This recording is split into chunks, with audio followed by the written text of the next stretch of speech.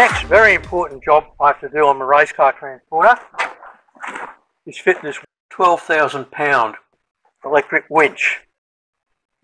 Way over the top, I know, especially for a little Honda Civic hatchback that weighs 2/3 of what it did when it came out of the factory.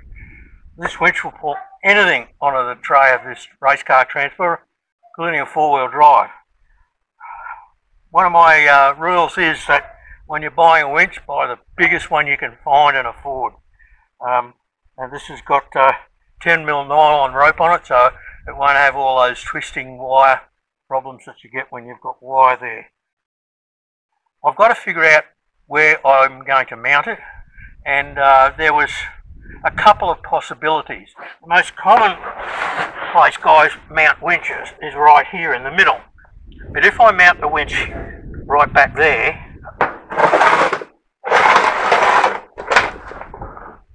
it becomes something that the car will hit up against, and so instead of the car being able to go fully up on the tray of my race car transporter, it would be back about that far, and I can't afford to lose that much weight. So having the winch there up on top of the table isn't a viable option in my situation.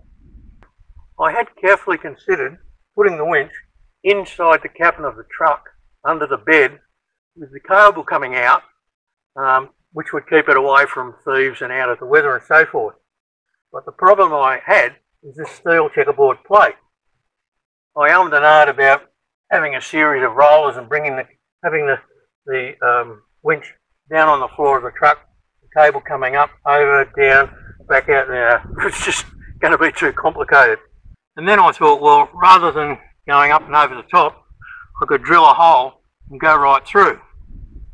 But when I looked at this closely, I discovered I can't do that, because this isn't a single piece of steel checker plate. It's a long range diesel fuel tank that goes the full width of the tray and it's about that deep.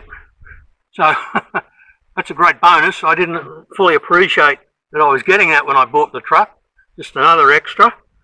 But obviously I can't drill a hole and go through there, that's too complicated. That left me with two other possibilities for the winch.